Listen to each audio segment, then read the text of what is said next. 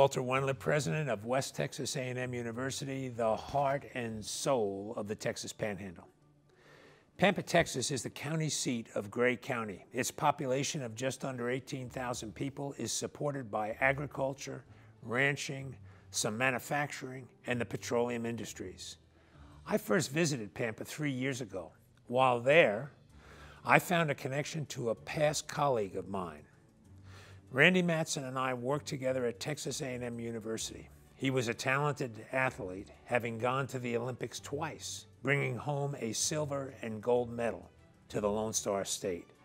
He is a gifted leader with a quiet determination, an ever-present humility, and a gentlemanly nature that he brings to everything he undertakes.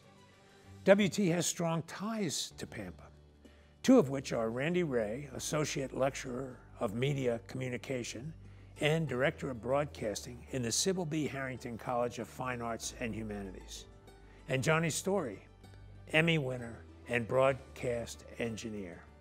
They bring their quiet Pampa determination and panhandle humility with them to work every day. These two and countless others from Pampa demonstrate the power of determination at work in their personal and professional lives. Students cut from Pampa cloth are special. Determination, humility, respect for others, while seeking to improve one's station in life, are traits taught and learned at Pampa ISD. WT counts it an advantage when students bring these traits to Canyon, Texas. Any university worth its salt would do just the same. To read more about the city that knows determination, visit walterwendler.com. And as always, on, Buffaloes.